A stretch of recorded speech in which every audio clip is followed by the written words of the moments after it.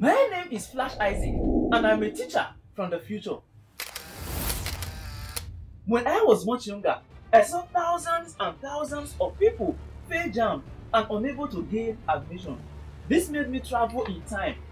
Now I am back with the Flashlearners Jamb app and a series on YouTube tagged 120 Days to Jamb. My mission is to help you blast Jamb and as well get justice for everyone who Jamb has served breakfast. This is episode number 20 of the 120 Days to Jamb Economics with Flash Isaac. In this episode, we shall be taking a look at the types of demand. In the previous episode, we took a look at changes in demand, and changes in quantity demanded. Now, the various types of demands are competitive demand, joint/complementary demand, derived demand or circuitous demand, and composite demand, or you can say composite demand. Now, competitive demand is the demand for close substitutes, related products. In English, substitute means replacement that can be easily replaced. Look at it. Look at Bonvita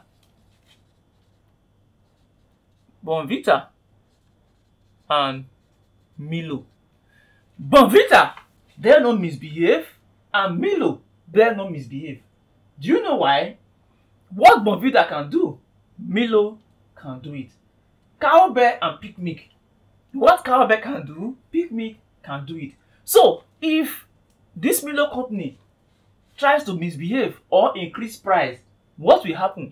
Many persons will move to the substitutes. That is competitive demand.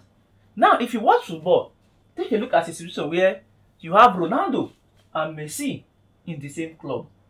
Ronaldo and Messi in the same club. And one can only play. Since, let's say they can play the same position in attack, and one of them can only play. The coach starts Ronaldo and benches Messi. You can only start one and bench one. If in the process of the match, after 10 minutes, Ronaldo scores a goal, another 15 minutes, 20 minutes, he scores another goal, what happens? Ronaldo will keep playing. The coach will not want to substitute Messi, will not want to substitute Ronaldo. But a situation where the match just begins, Ronaldo misses a lot of chance, misses penalty, then second half, he's not playing well. What happens? Messi will be substituted. That's the same thing as competitive demand. There are two products that are replacement of each other. So you can choose from one to the other depending on the behavior of one. Now, since they are close substitutes, any competitive products that you have around, if the price of one increases, there will be shift in demand. Demand will shift. So, for competitive demand, two things should be ringing in your head. Changes price will lead to shift in demand. If you have something like this, this is the first price, P1. Then price increases to P2. So this arrow shows increase in price. If here we are 100 naira, so here is something above 100 naira, let's say 200 naira. And by the law of demand or in normal demand curve, as price increases, quantity is supposed to decrease. So here is second quantity, here is the first quantity. There will be a decrease in quantity. So which means when price was P1, quantity was here. Price goes to P2, quantity drops like this. So we have something like this. As price drop further, it will keep shifting this way. So this arrow goes up to show that it is moving this way or upward. some cases, some persons choose to do something like this. They are the same thing. So this is demand curve for increase in price. Now let's call this Bonvita.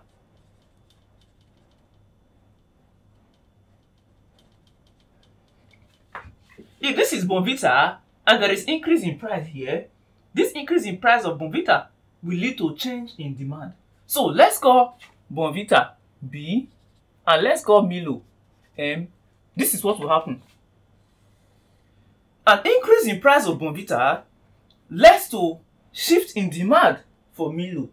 Now, this shift in demand is favorable because since the price of Bonvita has increased, people will shift to Milo. So Milo will get a positive shift in demand or an increase in demand. So from quantity demanded earlier to a higher quantity, demand has shifted to the right or outward to show increase. Now, a situation where for Bonvita there is decrease in price. As you can see, this drop price from P1 to P2. As price drops, you see quantity increases from Q1 to Q2, and you see that the curve slopes downward from right to left, as you can see here. What happens? This will not favor Milo. Since this one is becoming more favorable, there will be a shift in demand in Milo. But in this case, this shift is leftward or inward, which shows decrease in demand. So, an increase in price of Bonvita will lead to shift in demand in Milo. But in this case, increase in demand. A drop in price of Bonvita will lead to shift in demand in Milo. This time around, decrease in demand. So as this arrow is going this way, and this way, the other one will be coming back. As this is coming back, this one will be going forward. Joint demand is the demand for two commodities that satisfy a particular want. Let's see stove and kerosene. Stove and kerosene. Now, stove needs kerosene for cooking. What do you think will happen if the price of stove goes up? If the price for stove goes up, the demand for stove will reduce. People will be buying stove less. And what happens to kerosene? The demand for kerosene will reduce. So as the price of one go up, the demand for the second one will reduce. Let's look at it. These days, you remember then when we are using stove, we are buying kerosene up and down for stove. These days, people prefer to use gas. Now, since we started using gas, the demand for stove dropped drastically. Demand for stove dropped drastically. Immediately after that, the demand for kerosene for cooking reduced drastically. That is complementary joint or complementary demand. Now take a look at it in competitive way. Gas and kerosene stove, they were competing. Since gas got more favorable, the demand for gas increased and the demand for stove died. That is competitive demand. Stove and gas, they are substitutes. So if tomorrow gas gets so expensive, we can't afford gas, we can't afford cylinder, and the price of kerosene gets so low, all of us will go back to stove. With that, you see that competitive demand makes a lot of sense now. But we are talking about joint demand. For joint demand, this is what we do for competitive demand. But look at it. For joint demand, if here is stove, you see that for stove, the price has increased. As the price increased, the demand for stove will drop. The demand for kerosene will drop. Here is kerosene. So, an increase in price of stove will lead to shift in demand for kerosene. For kerosene, here won't increase, it will reduce. Backward means reduction. So here is second quantity, here is first quantity. The new quantity, the quantity has dropped. The first quantity is bigger than the second quantity. Then demand will move from D1 to D2. because D1 is now greater than D2. This is what happens. Now, still on complementary demand or joint demand, if this is stove, this shows a reduction in the price of stove. The price of stove has reduced. What happens? The quantity of kerosene bought will be going up. So let's go here, kerosene. So instead of coming down, it will be going up. So here turns to Q1, Q2, it goes up. Here becomes D1, here becomes D1, and here becomes D2. And the arrow goes forward. If you notice something, the graphs for competitive demand and joint demand are opposite. Here and here are the same.